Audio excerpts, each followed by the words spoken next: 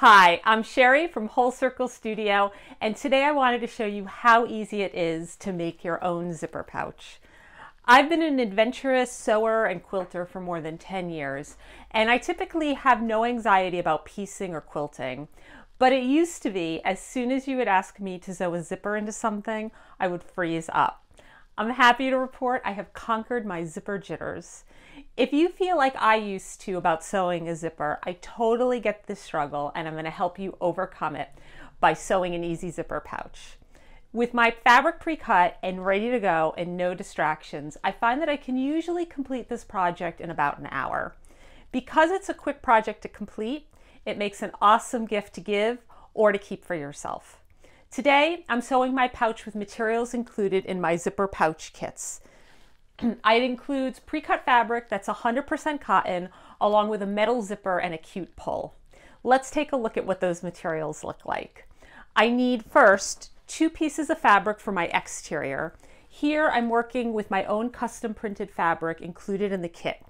It's a bit heavier cotton, a cotton twill, which has a really nice texture to it. I also need 2 pieces of fabric for my interior lining. This is 100% quilting cotton. I also have a zipper with a cute zipper pull already attached. Again, all of this pre-cut fabric and zipper is included in the kits, and if you're interested in those, you could find the link below. If you don't have a kit, you'll need to determine the size of your pouch, do a little bit of math, and cut. I'm just going to go and sew since I have my kit. Let's get started. In addition to my fabric and zipper, I'll also need to gather up a few more supplies. I'll include links to these supplies I'm showing in the video below. I'll need my sewing machine with a zipper foot attachment. This is what mine looks like for my machine. This attachment comes with many sewing machines, so check your accessories and owner's manual. A zipper foot makes sewing a zipper much easier and safer. It's less likely that I'll do damage to my sewing machine while sewing on a zipper if I'm using this attachment instead of my regular presser foot. I'll also need thread. I'm using 50 weight cotton thread. I like to use a color that matches or complements my exterior fabric. I'll need some pins, and my preference are these Iris Superfine pins. I like that they're very thin, so they take up less room in my fabric, making my sewing more precise and easier to insert into the fabric. And these superfine pins do not bend easily, which make them really nice to work with. I'll need an iron and a pressing surface. I like this mini Oliso iron for small projects like this one. We'll need to press pretty close to the zipper, and this fine tip makes that much easier. I'll also need some sharp scissors for fabric, and of course a seam ripper, because we all use those from time to time.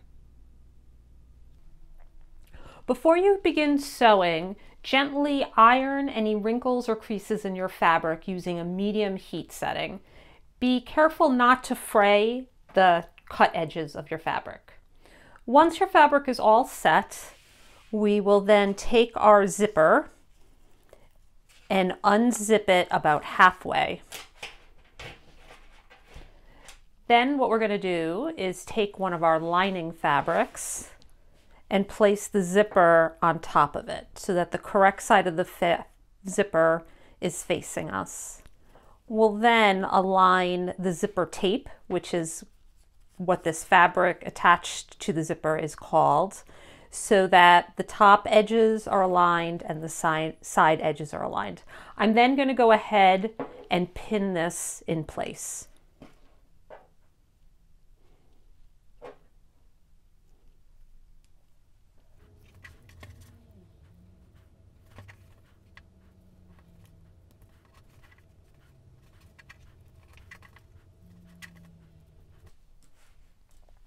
Once this is pinned in place, I'll then go ahead and take one piece of my exterior fabric, and I'm going to take the printed side or the correct side of the fabric and place it down on top of the zipper and the lining fabric.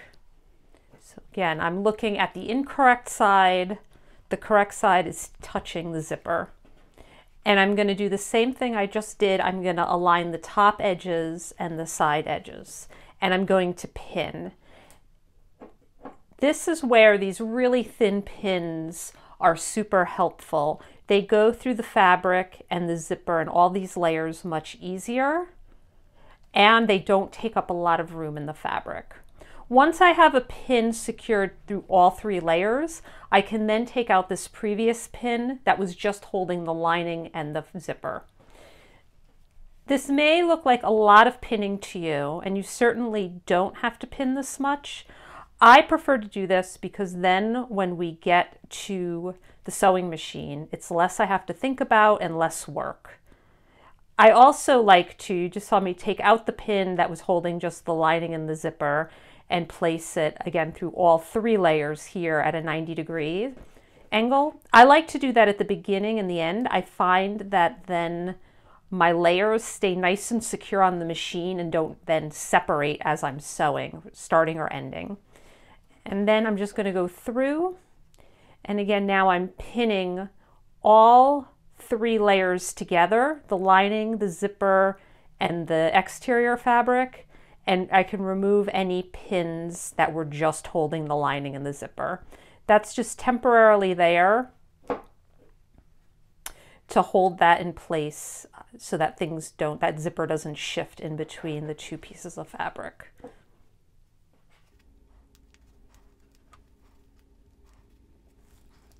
Once I have all 3 layers, the lining, the zipper, and the exterior fabric pinned together, I'm ready to go sew.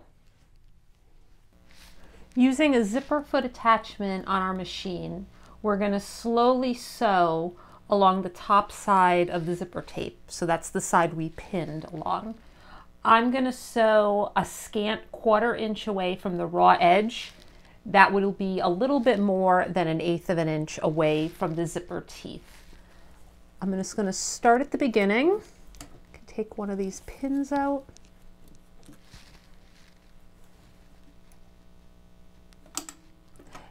And at the beginning and at the end, I do a few stitches in place or back stitches. And my stitch length is set to a 2.2. I'm just going to stitch along this edge slowly. When we get towards the zipper head, we're going to stop for a moment.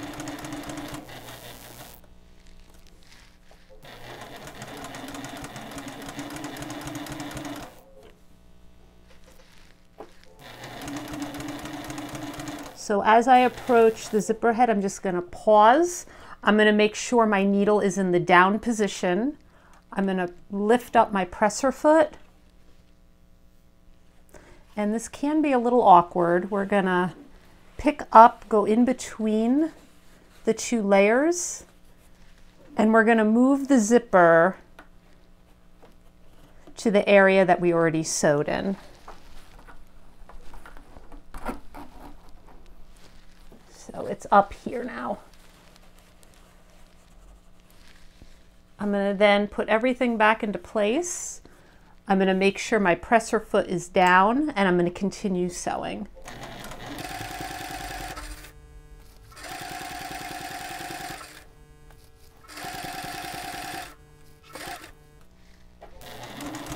And when I get to the end, I'm going to do a few back stitches or stitches in place.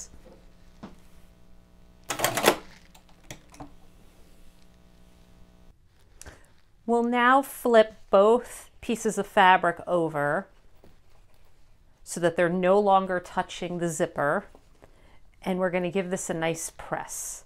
This is where having a really nice tip on your iron comes in handy. So I'm just going to kind of finger press, making sure it's nice and flat, and we'll press from both sides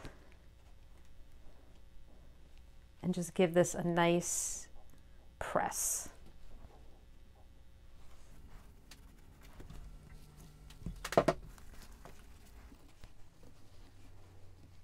Might need to tug it a little bit.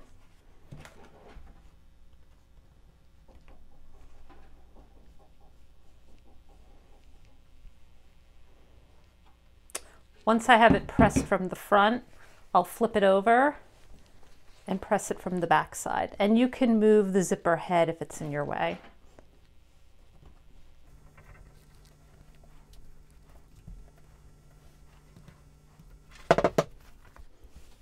Once that's pressed, we're going to hop on the machine again. We're going to top stitch along the seam that we just pressed. This will give our pouch a nice clean detail, allow it to lay nice and flat. This stitching will be visible, so I like to use a thread color that complements or matches my exterior fabric. And we're going to stitch about 1/8 of an inch away from our seam. And again, this is where the zipper foot comes in really handy. I'm going to go ahead again and do a couple of back stitches or stitches in place. These will be hidden in our seam allowance eventually, so don't worry if it looks a little bulky. And I'm just going to stitch along that edge about 1/8 of an inch. I just realized I'm a little bit over, so no worries. I'm just going to pick up my presser foot, move it over. There we go. And I'll do again another couple of back stitches or stitches in place just to make that nice and secure. And then I'm going to go along and just stitch. We don't need to move the zipper head in this case. It shouldn't get in the way.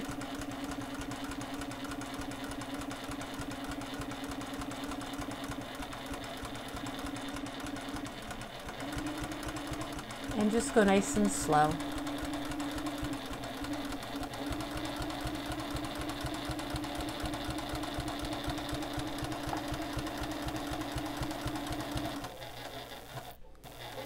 When we get to the end, I'm going to give another back stitch or stitch in place. We now have the first side of our pouch complete. Let's work on the other side. I'm going to take my second piece of lining, lay it down, and place the first side of the pouch on top. Very important, we want to go ahead and unzip our zipper about halfway. And now, just like we did at the beginning, we're going to align the top of the zipper tape with the top of the lining and also making sure that the sides are aligned. And we're going to go ahead and pin, just like we did at the beginning, to secure it.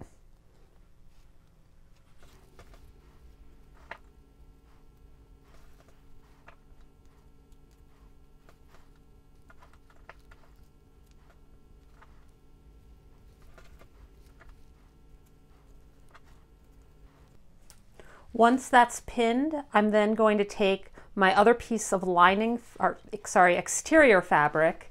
The exterior fabric, I'm going to put it correct side so it's facing down, facing the zipper. And again, I'm going to align the top edges and the side edges, just like we did earlier. Go ahead and start with the ends, and I'm pinning through all 3 layers.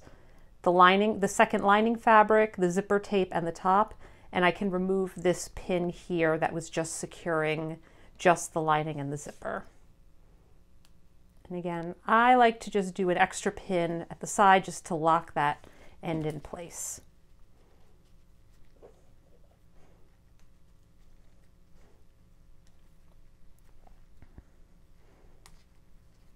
And I'm taking out the pins as I go that are just attaching the lining and the zipper. Once all 3 layers are pinned together, I can take that other pin out.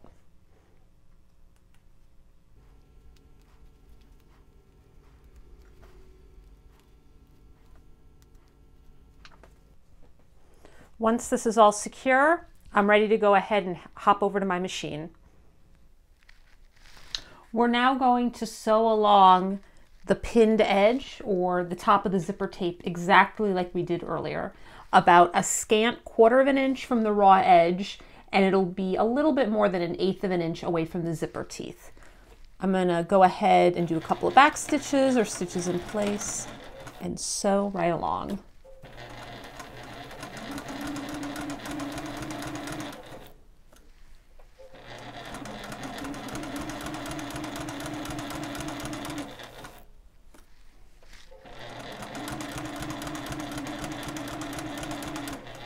I'm going to make sure that I stop when I get close to the zipper head, making sure that the needle is in the down position. Lift the presser foot.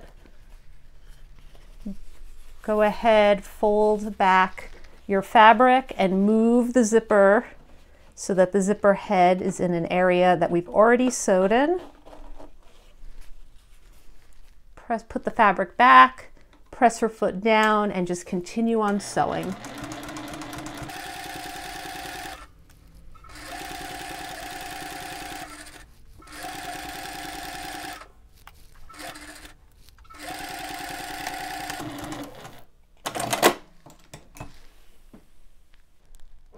I'm now ready to flip both pieces of fabric over, the exterior and the lining that I just sewed,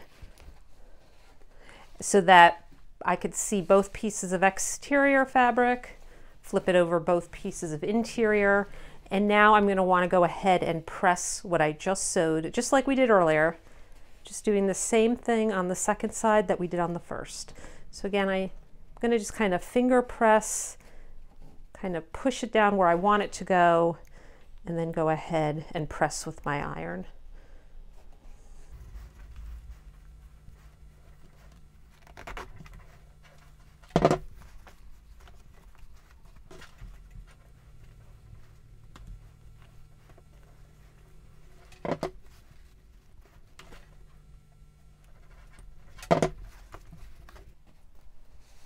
We're going to go back to our sewing machine now. It's now time to top stitch about 1/8 of an inch away from the seam that we just sewed, just like we did on the other side.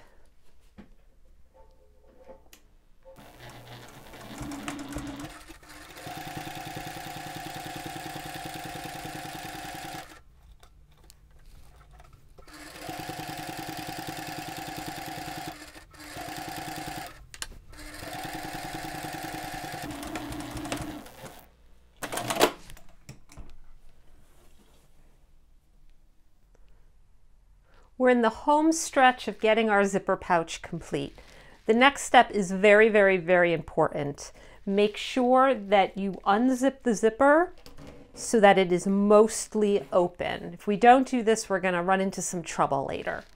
Once that's set, we're going to go ahead and shift the fabrics around so that the two exterior fabrics are on one side and the two lining fabrics are on the other.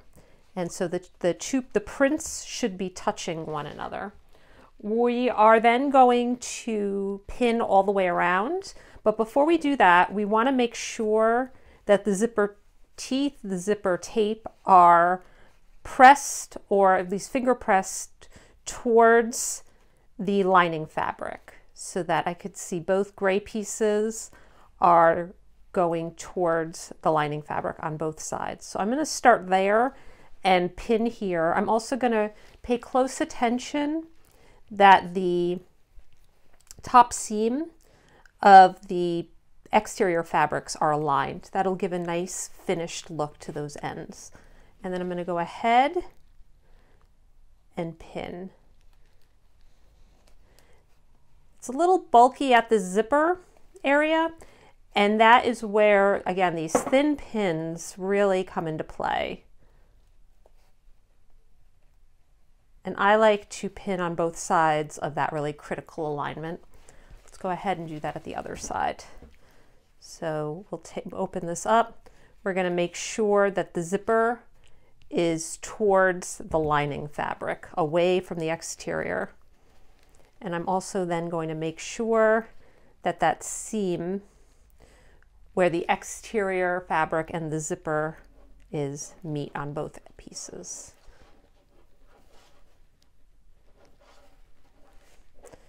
And go ahead and pin.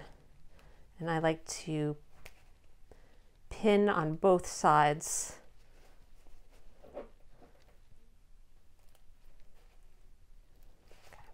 Now we're going to go ahead and pin all the way around.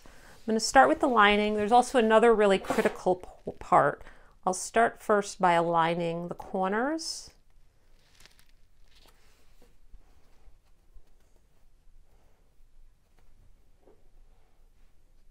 We don't need to pin about 4 inches here in the middle. We're going to leave a hole there and not sew. So to remember that, I will maybe just put a pin in here and a pin in here, and we'll leave about 4 inches without any pins. Remind you of this again when we're on the machine. Again, you don't need to do this much pinning. I prefer it because, again, I find that it's less work and less things I have to align when I'm on the machine, and that way I can just think about sewing.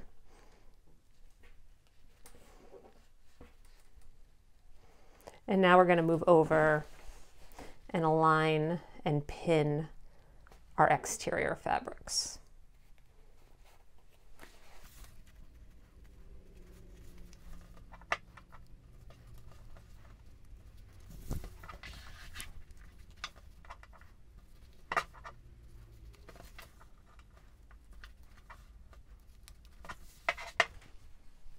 We're now ready to hop back over to our machine.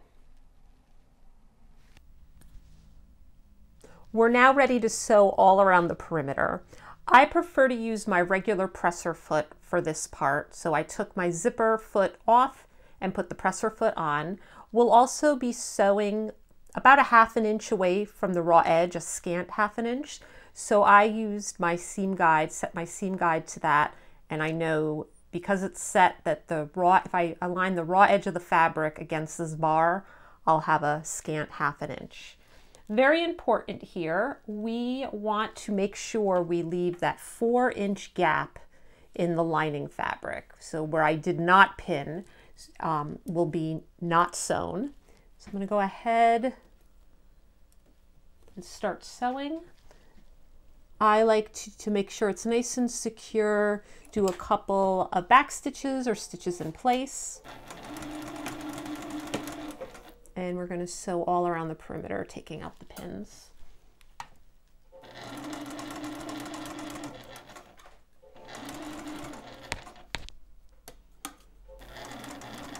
I'm going to turn it at about a 1/2 inch.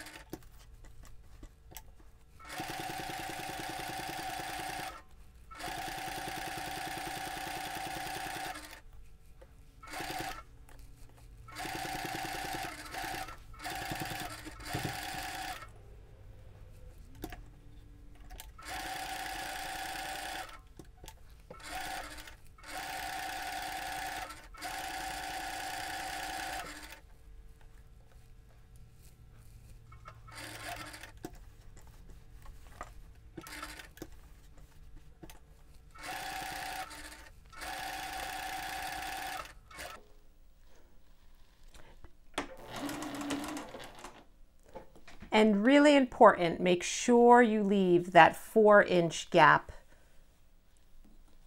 at the inside your lining. So I'm going to stop right there.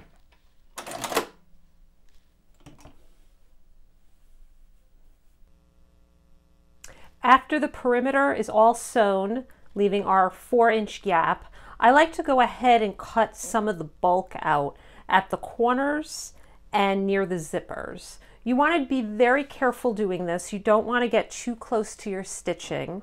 you want to make sure you leave a generous 1/4 inch of fabric away from any of your stitching. So first I'll go to the corners and snip. I'll also kind of ease that little corner there a little bit, just taking away some of this extra bulk. And I'll repeat that for all 4 corners. Again, be very careful doing this. You can always take away more fabric, but you can't put the fabric back. And a sharp pair of fabric scissors helps with this.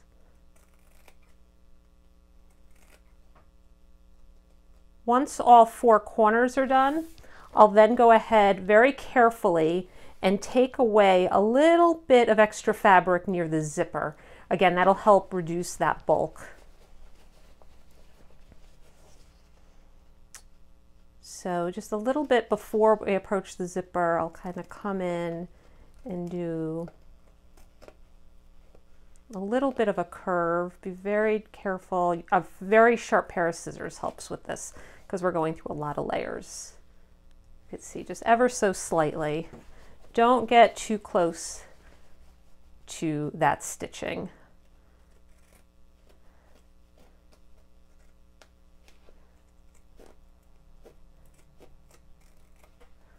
There we go. Next thing we'll do is we're gonna use that handy 4-inch opening that we left ourselves, and because we unzipped the zipper, we're able to do this. I'm gonna go ahead and turn all of this inside out.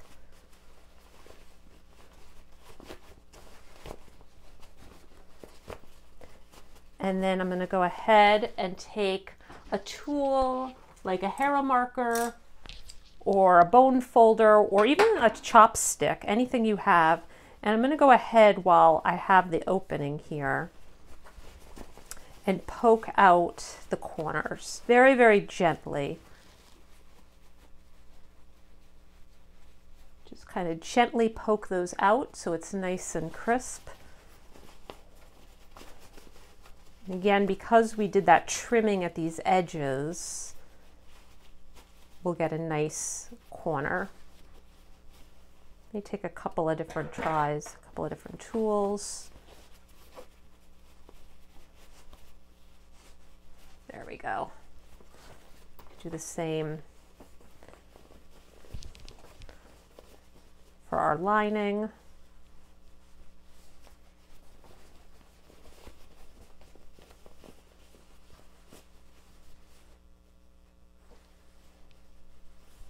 And also at the zipper.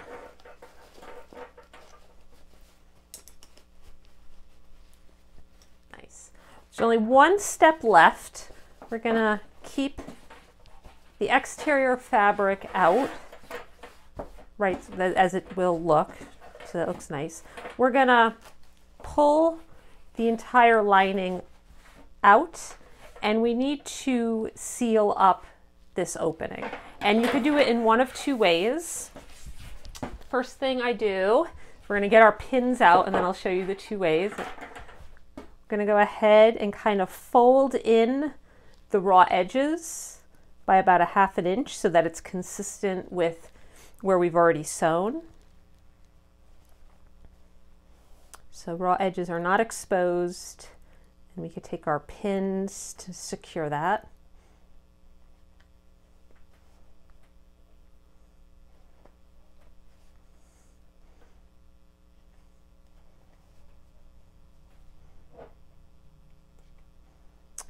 And the first method that you could use, which is usually my preferred method if I have a little bit of extra time, although it doesn't take that much more time than the second method, but I'll go ahead with a matching color thread and just with my hand needle go ahead and do a blind stitch right along that edge, or it'll be a little bit more visible, but it's a lining, so it probably doesn't matter as much. We can go ahead and sew that close on our sewing machine, and I'll show you what that looks like.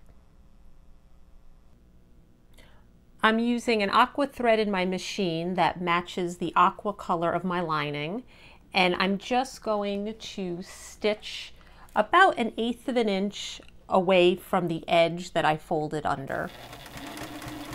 Back stitching or stitching in place at the beginning of the end to secure those threads.